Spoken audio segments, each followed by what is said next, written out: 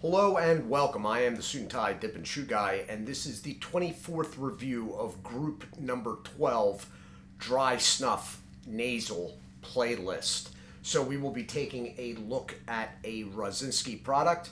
There are quite a number of Rosinski products left, although Pfizerland Snuff and Bernard are getting low. So we are going to be moving through a review of Berliner Luft. It is in a 10-gram sachet. I will be taking it over the desk to take a closer look at the packaging and the product inside. If you are interested in making a small one-time donation for core content of this channel, smokeless tobacco, there is a PayPal link in the description. I thank you for your consideration. So let's take this over the desk before we bring it back up top so I can let you know what I think.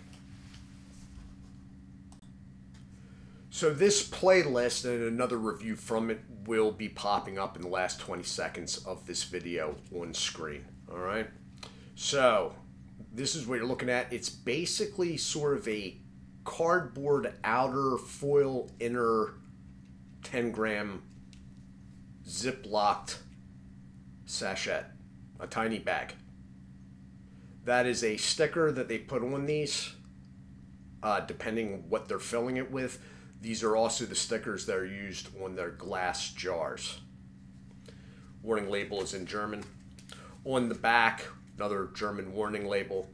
The website, which you may actually still be able to buy some of their jars and their snuff spoons, but the tobacco sales have stopped.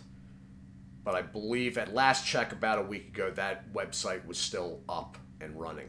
So it's denoted as 10 grams, and it was made during January of this year, which is a really, really close date when dealing with nasal snuff. All right.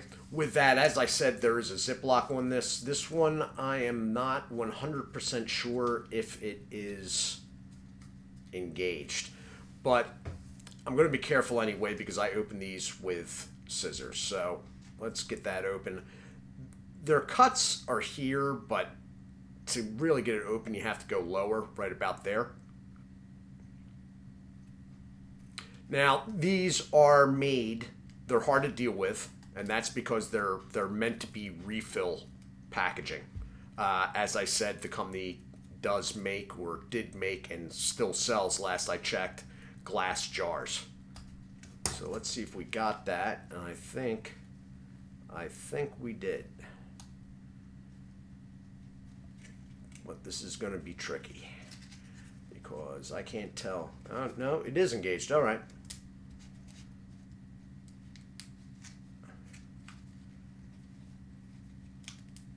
Oh, wow. Okay, that's a lot darker than I was expecting. Not that I really am expecting anything per se, because I have not looked this up. We're going to get some out as soon as I get these scissors out of the way.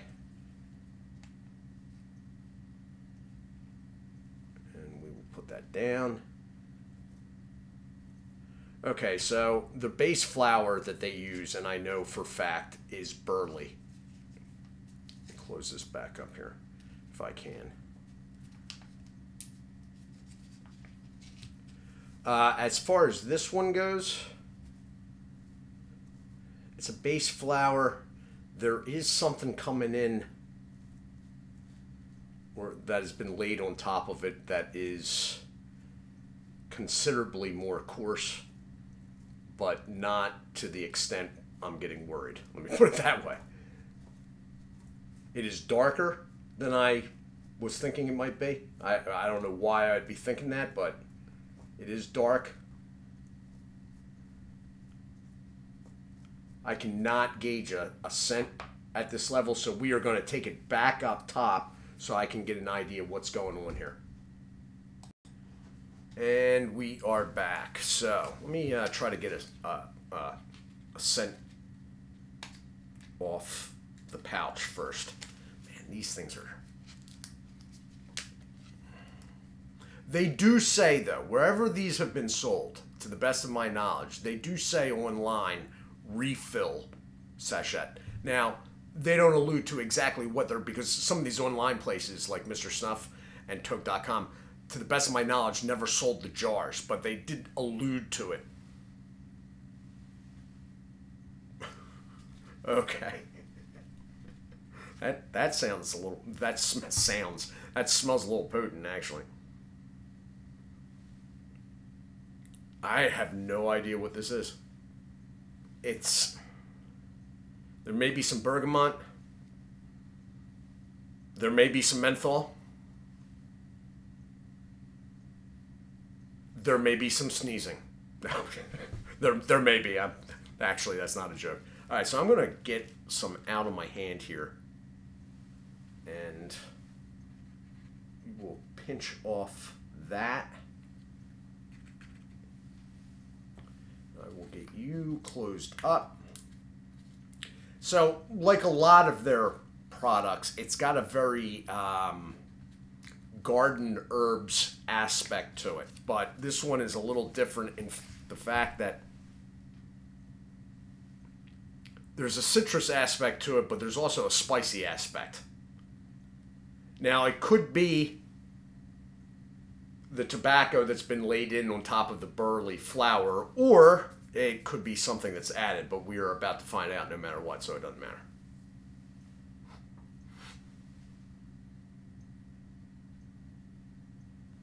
Okay, it's got menthol, which is good. It's pretty strong, nicotine-wise. Yeah, it's...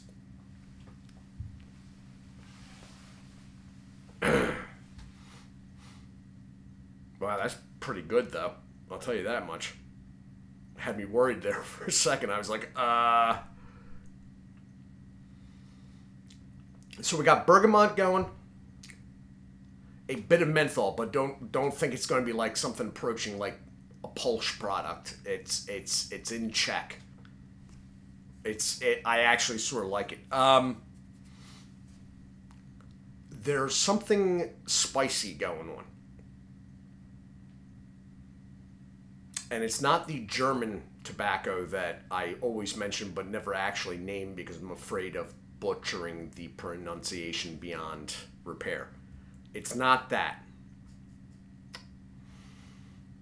But it could be another tobacco, which I am not going to name by name because I've absolutely butchered beyond, that is Polish. It could be that.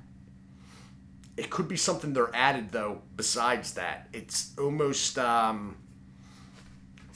spicy might not be the word.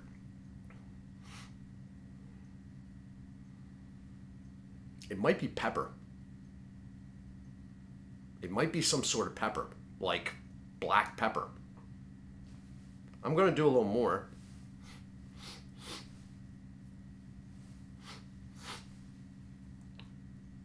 Yep. The nicotine hit on this is really good. Like, really good.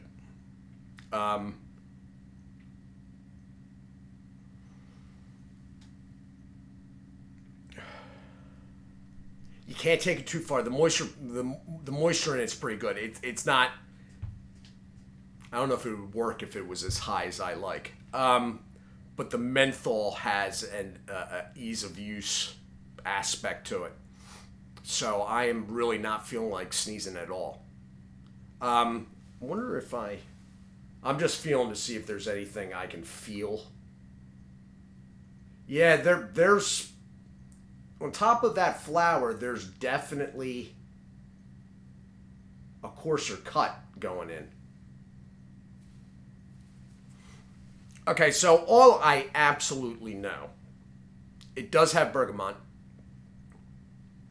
It does have a little bit more than a whisper, but a small amount of menthol. I am not a big fan of menthol. I mean, I don't really have anything per se against it, but when it's used in a limited amount like this, I really enjoy it.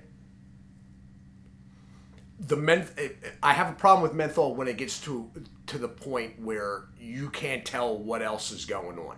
Like, you can't, there's no tobacco scent, there's no There's nothing, just menthol, just a blast of menthol. This, I can tell, although I'm not quite sure what it is, the tobacco scent, I can tell the bergamot.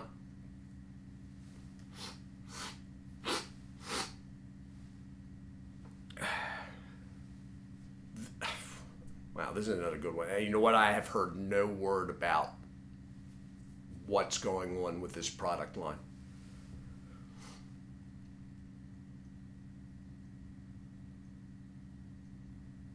Now I may be about to sneeze, which is really not good because I have quite a bit of this on my hands still.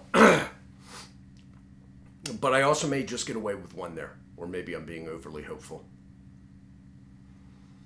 No, I think I'm good. This is another good one. Unfortunately, I have nothing to report on, like when this is, if you'll be seeing this again. Now, for those in Germany, I am guessing there are going to be some legacy sachets in actual real tobacconists collecting dust, most likely, for quite a while. So you may want to be, if you're actually in Germany or you're a U.S. service member in Germany, you may want to keep an eye out. And as far as the larger community as dry snuff goes, you may want to buy up what you can afford, even if it's not for your own personal use, because there will be interest if you mention, on some forum that you have, oh yeah, Berliner Luft, I have like 10 sachets of that just sitting here. Trust me on this. Anyway, so this has been my review of Berliner Luft. It is a lightly mentholated bergamot spicy blend. That's the best I can say. Now, whether the spicy aspect, the peppery aspect is from an additive to the tobacco or the tobacco itself, I am not quite sure. It's probably a mixture of the two, I am thinking. Anyway, I am the Suit&Tie Dip&ChewGuy. I do hope you all are well. As always, do take care of yourselves, and God bless.